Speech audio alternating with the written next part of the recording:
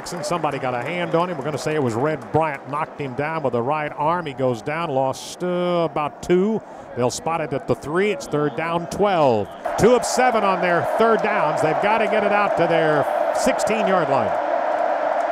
Has a snap. He'll throw it from his own end zone. He is throwing deep, and he is going to throw incomplete. Marquise Carpenter was there, along with the intended receiver, Josh Wheeler. Incomplete. Ought to get good field position after this punt. Let's see what happens. The line of scrimmage again is the 3. Punts away. Here is Batson calling. He's going to tell everybody to get away. Oh, and it's going to get an Aggie roll. It's going to be killed at the 31-yard line. Good call by Batson to get away from it. It did bounce back in the Aggies' direction, so it's a 29-yard punt, and the Aggies will have good field position, Dave. They'll start from their own 33. In an I formation. And they just hand off, and they get it across the 30-yard line. And that on that carry will be Chris Alexander. And Dave, that's his first carry of the season. He has 1 reception for 6 yards. Jaworski Lane is to the left of Stephen McGee. Slots both sides of the ball. Wants to throw it. He will. Caught at the 25-yard line. That will leave us shy of a first down by 4. That ball caught by Riley. It's his 3rd reception of the night. Big third down here for the Aggie offense. Shotgun with Goodson and Jaworski Lane. And he just gave it to Lane. And Lane's got a big hole. He's going to go for a touchdown at the 5. Touchdown Lane. 25 yards on a 3rd down and 4. Broke it off the right side. Well, it looked like it was the first part of the option, and it looked like Stephen was going to keep it. But he gave it to Jaworski, and Jaworski broke outside, and nobody touched him after that. That should get this offense going as the Aggies take it 25 yards for the tying touchdown with the extra point. Lane is 9th touchdown of the season. Lane Newman is going to kick the extra point. He's 3 of 3 on his PATs for the year. Ty Brannion will be the holder for this left-footed kicker. Waiting on the snap. It's down, it's up, and it is good.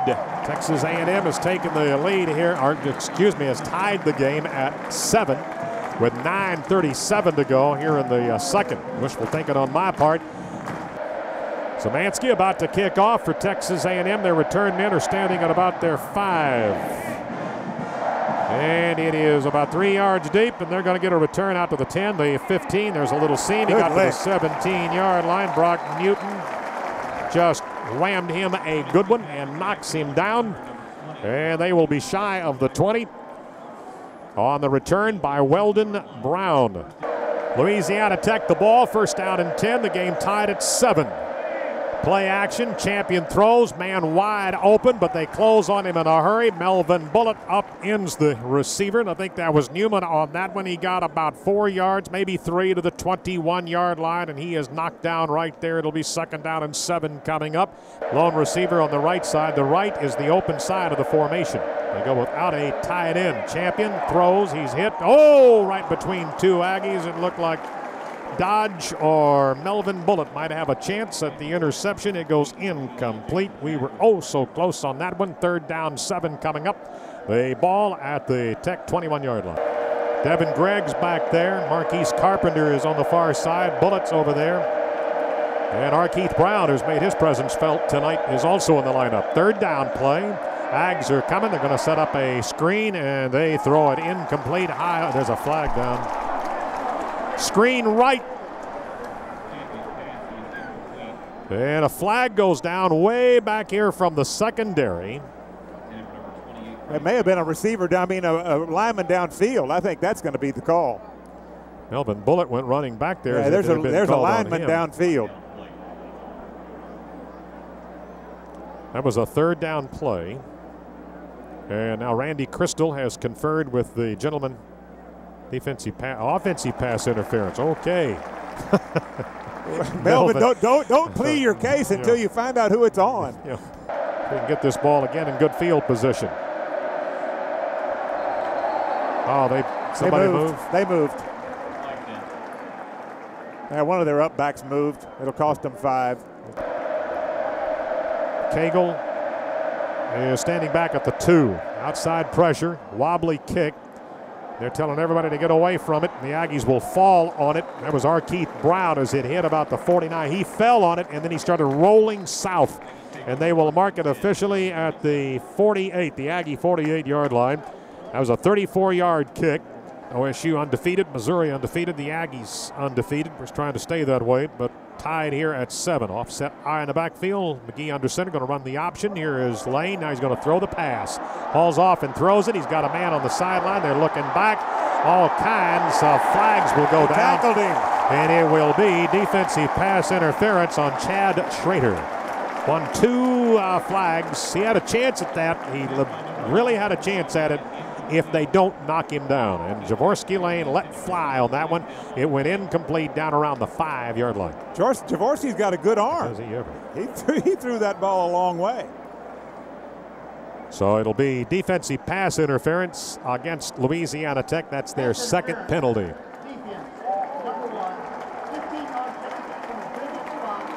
That'll move the ball across midfield and inside the 40-yard line to the Tech 37-yard line. 7:49, first half tied at 7. First down and 10, Texas A&M hash left, offset I, and it's a draw. It goes to Goodson, stutter steps, gets it across the 30s to about the 29-yard line. That was a 1st and 10 that will leave the Aggies shy of a first down by 3. Got 7 on that carry. Here on this side is Pierre Brown. I formation. There it goes to Lane. Little jump out to the right side. Got a man with him. He's fighting for a first down. He's going to be shy. Didn't quite get the 27-yard line. He needs that point. They got him shy of the 27. That'll bring up a 3rd down and short for Texas A&M. Riley lines up off the right hip of tight end Martellus Bennett. Need a yard. There's the handoff. Lane got it. He's got a lot more than the first down that he needed for that yard. He's across the 25 to the 22. That's what I was talking about. He's square to the line, and when they have to take him on square to the line, he's so hard to bring down. He hit the first man, bounced off of him. He takes it all the way down to the 22-yard line where the Aggies will pick up the first down. Tom, what do you got down there? I've got John Kimbrough, the grandson of Jar and John Kimbrough. He was just introduced to the Aggie fans on 12th Man TV. To have the Kimbrough name and to be named John Kimbrough, that's got to mean an awful lot to you. Yes, sir. It sure is an awful lot to live up to, but my grandfather was a great man who just lived a really humble life, and it truly means a lot to be. Stay with us here right after this play. Play action by McGee, a little backside. Now front side pressure, throws it incomplete, skips it into the turf at about the 15-yard line. Alexander and Martellus Bennett were close. Neither had a chance, and back down to Tom. We lost your granddad this past summer. I guess you got to know him very, very well in your youth and even as you became an adult. Yes, sir, I sure did. He just portrayed a lot of his family values onto me and just helping me to make sure that things didn't go to my head and stayed a humble life. We've got a great grandson here that's asleep on your shoulder. What's his name? That'll be John Augustus Kimbrough. We call him Gus. Oh, wait, he's going to know lots of tales of his great-granddad. Yes, sir, that he will. All right, thanks for being here. This is John Kimbrough, grandson of Jar and John Kimbrough. Dave, back to you. 2nd down and 10 for the Aggies at the Tech 22 in the shotgun. McGee looks things over, throwing. Here's a man at Schrader, 10, 5. Did he get in? I don't think so. Mark it inside the 1, Dave. About the 1-yard line. Wow. Cannon. Up, premature. Yeah, there we go. And he just barely, well, it looks like they called him now, stepped out at the 2.5. The 2. All right, it is a 1st and goal. The Aggies at the Tech 2. The I formation, 2 tights. The flanker way out to the right side on the ground. It's Lane, and he's not going to get there. About the 1-yard line. He is inside the 1, shy of the goal. That was the first catch of the night for Schrader. It's a 2nd and goal inside the 1. And they're going to take a timeout, Dave. Timeout for Louisiana Tech, so they'll go to the far sideline and talk things over. And I noticed that Kotzer is in there with the Joey Thomas number 81 on. He'll be subbing for him in the short yardage offense at the right end position. And Clark is the tackle on the left side. Martellus Bennett. Oh, there is a handoff to Javorsky, and he got hit in the backfield, and the man that wrapped him up was Josh Muse, a junior from Louisiana. That will be his 5th solo tackle of the year. Dropped back at the 5. So now it's 3rd and goal at the 5. And we check Latydrick Riley into the lineup. Coming to the sideline is Chad Schrader. The Aggies come out and they show that power formation. Alexander followed by Lane. Latydrick Riley goes in motion. Play action. Here is a throw, and that is a catch, and that's Alexander, and that's a touchdown.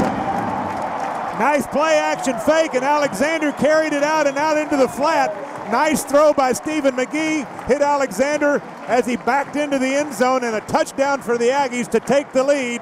13-7. We have 4:29 left in the half and the extra point to come. First lead of the night for Texas A&M. That's a 5-yard pass on the touchdown to Chris Alexander. That's his first touchdown of the season. And now the extra point by Lane Newman. Extra point is up, and it is good. Aggies now up by a touchdown. It is 14-7. All right, Tom, thanks a lot. Aggies about ready to kick off here. As soon as he kicks it, the clock will start from the 4:29 mark. Zemansky again. And this is another good one. It's going to go back, and it's way back near that in line, and they'll take the knee and bring it out to the 20. How about that one? Nice little kick there. So Louisiana Tech will get it first down and 10 at their own 20. They'll have 4:22 with which to work. First down and 10 Tech. Let's see if the Aggies can get it back in a hurry. There's still some time here to work with. If you can get the ball back, 3 and out. Maybe even a turnover. They go on the ground. Oh, good hole, 30. Out to the 35, 36-yard line. Oh, a little scamper there by Jackson, and he got about 16 yards. It'll be first down and 10 Tech all the way out to the 36-yard line. He rushed 23 times, 116 yards against Nicholls State. Tonight, Jackson's 11 carries, 56 yards. He got it again. He's going to get about 4 as they spill him out of bounds at the 40-yard line. Pick up a 4. That was a first and 10 at their own 36. It'll be second and 6 from their 40. Clock stops, 3:46 until halftime. Aggies lead for the first time tonight, 14-7. They are about to run their 33rd play of the game. They have 120 yards of total offense. They're in a shotgun at their own 40. They need their 46 for a first down. It goes on the ground again to Jackson. And he is upended. Somebody had him up around the collar. That was Danny Gore, and then also Amos Bumbley will join in, and he did not get the first down. He got it out to the 43. Their third down and 3 when they come back to the line of scrimmage. Time now 3:28. Need to stop right here. They're 2 of 9 on their third downs tonight. Clock's going to go under 3 on this play. They put a man in motion going back toward the middle of the field. Champion drops back. He is going to throw it, and it is incomplete. That was Jackson out of the backfield. He goes rolling across as Devin Gregg got close, and the 2 will make sure, at least Gregg does, that it goes incomplete. Oh, this is almost an interception, Dave. Great coverage by Devin Gregg on the back out of the backfield. He steps in front and almost pulls this one down, and nothing but green between him and the goal line. But a penalty on the Aggies. Roughing the passer. So they stay alive here. They're playing for a halftime tie. The Aggies lead 14-7. Under center Champion. Play action Champion. Rolling left. Has a time. He does. He throws, and it's a catch near the Aggie 35-yard line. Stepped out of bounds as soon as he caught the ball, and a flag goes down over there. Should be. They've shoved. This will be, I think, unnecessary roughness against Louisiana Tech. They certainly shoved one of the Aggies late after the play. Well, maybe you better quit talking. Second down. Ball at midfield. They've got to get to the Aggie 32. Second and 18 after the penalty following the pass completion. Going to spread outside, caught behind the line, back at the 49-yard line, wrapped up by Chris Harrington is Patrick Jackson. It is now third down 19. They're at their 49. They need the Aggie 32. Shotgun for Champion. Slot left, flanker right. Puts a running back out into the formation, steps up, he's under pressure, he throws, it's a catch, bounces off one man, ran into his own man and goes down back at the 46-yard line. Caught that at about the 42, which was going to leave him shy of a first down by about 10. And then like a pinball, he started going north, and they finally knocked him down at the Aggie 46-yard line. They want to save those timeouts, and they'll have about a minute left after this punt. This for Tech will be their 6th kick. Make it 7. Ball will hit. Oh, it's going to get another nice roll. They just killed it at the 2. That's the second time they have killed one at the 2-yard line tonight. This guy's deadly. That's a 43-yard kick. It got a kick. It was backspin on it, and they will kill it at about the 2.5-yard line. McGee takes the snap. He will quarterback keep, gets it out to the 5-yard line of scrimmage, about the 3. So now it's going to be a 2nd down and 8. It looks like Louisiana Tech will go ahead and let the clock run. That's exactly what will happen. It's 14-7 at the intermission tonight. Texas A&M's got the lead over Louisiana Tech. Tanner Rawson, who is our equestrian coach, will be first up for our State Farm halftime show. The halftime presentation is brought to you by your Texas Ford dealers. Ford is the best in Texas. Texas A&M 14, Louisiana Tech 7. We're at halftime at Kyle Field.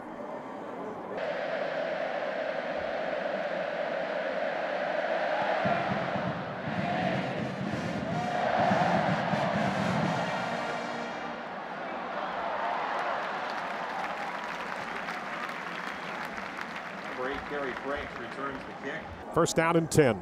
Empty in the backfield now for Stephen McGee. 3 to the left and 2 to the right on receivers. He throws, and that's a catch, and that's Latydrick again across the 35 to about the 36. He got 8 on that one. It'll be 2nd down and 2. Marquise Macbeth, junior transfer from Mississippi, made the stop, but not before the Aggies pick up 8. That'll be the 4th catch of the night and over 40 yards in receiving for Latydrick Riley. Caught 4 for 43, 2nd and 2, I formation behind the Aggie quarterback Stephen McGee. Has his snap, starts to roll, stops, going to set up and throw under pressure, got a man wide open, and he's going to be a catch, breaks, 20, touchdown. Wow. Boy, oh boy, they bid on something. Play action fake, Dave. 64 yards. Play action fake in a post pattern by Kerry Franks, and there wasn't anybody within 15 yards of Kerry Franks. Perfectly thrown, and it's taken the Aggies 2 plays to get the touchdown, the first touchdown here of the second half, and take the lead 20-7. Big play for the Aggies. He faked the option and then dropped back. I think they took advantage of that pursuit where Louisiana Tech has been chasing the option, and nobody covered Kerry Franks. Beautiful play. Nice adjustment at halftime. Dave dealing an understatement. Here's the extra point up and good by Lane Newman. I love that adjustment. I did too. Boy, oh boy. Newman just made good on it. And man, that was quick. Let me check here on Kerry. Got to flip the board. I didn't even have time to change my board. That's his first touchdown of the season, and it's his 3rd career touchdown for Kerry Franks. If it wasn't, it's a crying shame. Here's a kickoff, A&M, and it's short at about the 7. The return starts to the right side. The Aggies are getting there, and they've got him around the ankle. They drop him at the 19. One of the upbacks came up and took that thing, Chris Reiser. And that goes about 12 on the kickoff return. So they've got it now at their own 19-yard line with 13:36 to go in the 3rd quarter. And the Aggies leading 21-7. 2 plays, 72 yards. Franks caught it. Went 64 on the pass from McGee. McGee now throwing the ball, Dave Elmendorf, 10 for 15, 157 in yards. Well, 64-yarder will help your stats every time. Came into the game tonight with about a 69% completion percentage. Out of the shotgun. Play action by Champion. He throws. It's a catch at the 22. He's out to the 25, 26, 30. Down the sideline. He ran out of bounds. Pushed into the sideline at the 33. First down catch. And that will go to Newman. Warren came into the game tonight with 23 total tackles. Melvin at 14. First down. Their own 33 on the ground. Jackson sprinting out to the right side. Across the 35 he goes to the 39-yard line. About a 6-yard pickup. They will face a 2nd down and 4. Will Louisiana Tech. Time 12:57. 3rd quarter. Aggies lead 21-7. Tech with their first possession. 2nd down play.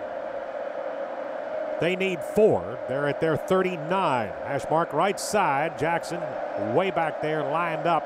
Line of scrimmage the 39. He's lined up at the 31. And he just got the ball. And the Aggies are on him around the ankles, and bringing him down will be Bryce Reed. Did not get a first down. He got it right back to about the line of scrimmage. Now he got a yard to the 40. 3rd down at their 40. 11:49 to go in the third. The Aggies lead 21-7. Need a third down stop here. Out of the eye, Champion. Backside pressure. He throws, and it almost intercepted by Texas A&M. Markeith Brown went high in the air, right through his hands. He was slammed, was Champion, as he let go of the ball, and I mean knocked down hard. Melvin Bullitt came with a safety blitz, and boy, he got there right about the time Champion was letting it go, and it sailed on him. They punted 7 times, 34-9 on the average. That was the center kind of double clutched the snap, and it'll cost them 5. It'll back them up from the 40 back to their 35, if it indeed it is. It's a legal procedure. Offense, like number 52. It's a 5-yard penalty. It remains 4th down. Don't know if he's on the punt kick teams or not. Here we go. Been moved back to the 35. Schrader has moved up to the 30. Aggie into the field. Cagle's kick, calling for a fair catch on the run. He catches it at the 37-yard line. That'll go 28 yards, and the Aggies have it. First down and 10 at their own 37. We have 11:31 to go. We are playing in the third quarter, and the Aggies leading 21-7 tonight over Louisiana Tech, early third. First down and 10 at their own 37-yard line. An I formation behind McGee. Starts the option, stops, wants to throw, looking. He does to this side at the 40. It's a catch. Was that Martellus? Yes. He just got turned for a somersault into the sideline at the 43.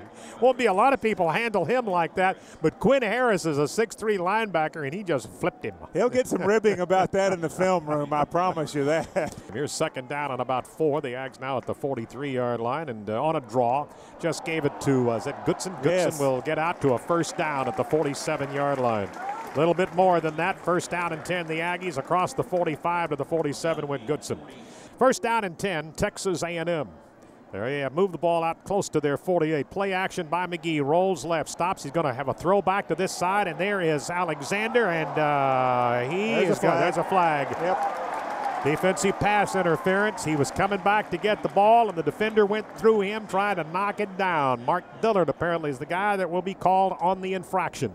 Dave, the Aggies are getting real creative about their passing game. They're going with a lot of play action, a lot of throwbacks, and this one's a throwback to Alexander. Nobody there to cover him. The defender trying to catch up and ran right over him as the ball arrived. So this will be a penalty against Louisiana Tech and move it into Tech territory. Well, they're talking. Flag stays down at the 29-yard line. Here's Randy Crystal. Pass interference. Defense. 15-yard penalty. Automatic first down. Keandra Smith's in the lineup now for A&M. Also, Cody Byers out there, empty in the backfield. Slot to the right, tight end left, and 2 flankers to the left side of the formation. That's open over there. There's the snap. Steps up, throws, a catch. It's incomplete. In and out of the hands of Martellus Bennett. Break the huddle and come to the line again. Alone in the backfield will be Stephen McGee.